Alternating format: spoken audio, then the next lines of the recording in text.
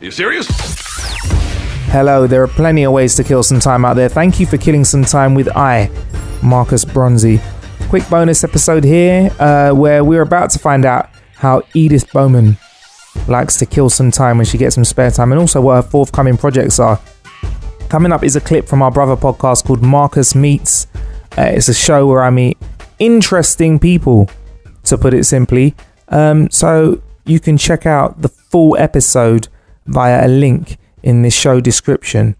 But in this bonus episode, you know I like to share apps with you before we play a little clip from Marcus Meets. If you've listened to one of these bonus ones before, if you haven't, now you know. I'm going to share one that I've spoken about this app on the show before, but I think it's super relevant, seeing as there were mass evacuations. Well, they say it's because of overcrowding. Even if it was a scare that they didn't want to worry the public about, there were mass evacuations of train stations that were really full.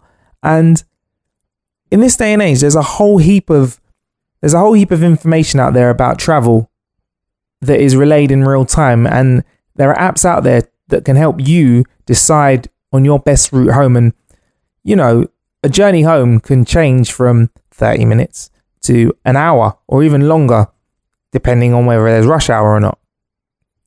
Especially for people that are trying to travel from just outside of London into London, or just outside of any city in the UK or world. You know what rush hour is like. And this app called City Mapper works in most of the major cities in the world. And the great thing about it is it's so simple to use. It uses your location settings, you type in where you want to go, and it gives you a number of different routes, whether you want to take the bus, tube, train, subway, whatever you want to call it, cycle with public use cycles.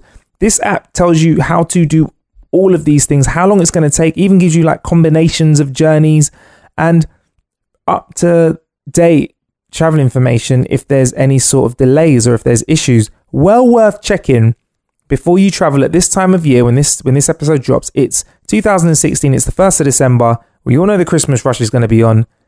What are you waiting for, man? Like, get this app in your phone. It's free. You can save journeys in it as well. I'm in London, so there's a little button that comes up which gives me local travel details as well. So right now there's delays on the District and Piccadilly line. If you have no idea what I'm talking about, basically it's giving me information about my local area, my local underground service or subway service. So I don't see why the hell you wouldn't want to use this app, man. It's free, like I said. Gives you loads of information about how you can get to where you want to get to. I use it when I'm traveling to parts of London, or if I'm in Manchester and I don't know where I'm going, I use it I just say to people, look, give me the postcode of where you're at, send me your location, I'll put it in City Mapper and I'll get to you. People are like, wow, you're so proficient at traveling. I'm like, yeah. But if I'm honest, it's the City Mapper app that's doing 90% of the work for me. It's never really let me down. It's very accurate when it comes to travel times. Try it out. And you can also set it for specific times. So if you want to travel at 5:30 tomorrow, you can put that in and it will give you the information for travel at 5:30 tomorrow. And it's got very good estimates. Also works online as well. You can check City Mapper on whatever browser you want to use. I happen to use the app because if I'm in the office with a computer, I might be checking my travel, but I tend to check my travel when I'm on the way out the door. So I got my phone in my hand, but that's it. City Mapper. A link to this app will be in the description, or you can get more information at howtokillanhour.com. Now, for our brother podcast, I spoke to broadcaster Edith Bowman. Legend, I say. She's been on all types of television and radio, pretty much. All the stations I can think of, pretty much, that were big and national out there. We spoke about loads of great things on the How to Kill an Hour podcast, about her own podcast called Soundtracking.